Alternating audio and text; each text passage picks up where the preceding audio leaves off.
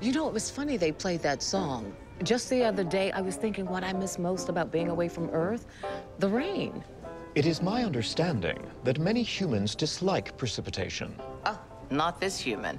When I was on Earth, I used to sit outside on the front porch before a thunderstorm and smell the ozone in the air, and then the rain would come crashing down in big dark curtains, and it was exciting and beautiful and humbling and wonderful.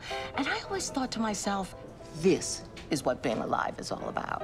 The simulator is quite capable of recreating such an environment. It's not the same. I tried.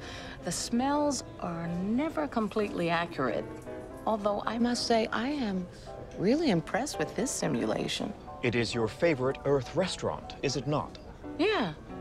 I was wondering how you knew. It was in your personnel file. My neural processors can instantly access and cross-reference all information in the ship's database. Wow.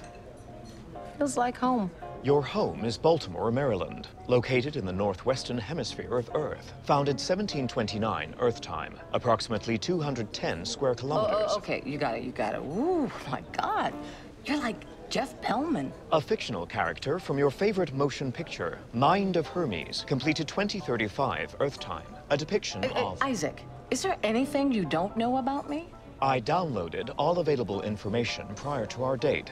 It kind of takes the fun out of getting to know someone, doesn't it? My intent was to maximize efficiency so that our evening would conclude more promptly.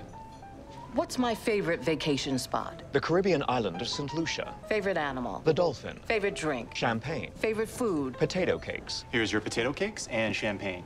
Thank you. Isaac, it's not really a first date without the excitement of getting to know the other person. My method is more efficient. Yeah, but nothing spontaneous. Okay, listen. Let's flip the tables here. That's not what I meant. Reset table. What I mean is, why don't I ask about you? Of course, Doctor. No human has ever been to your home planet, Kalon. What's it like? Kalon 1. It is a planet populated by artificial life forms. Circumference 57,583 kilometers. Average density 4.42 grams per cubic centimeter. Surface gravity 1.13 times Earth standard. And these reports you send about us, the data you collect for your research of biological life forms, how long does it go on? Kalon Primary will notify me when sufficient data has been acquired. And then your people will consider joining the Union? That is correct. What does your data tell you about us? Please clarify. Well, what I mean is I was just...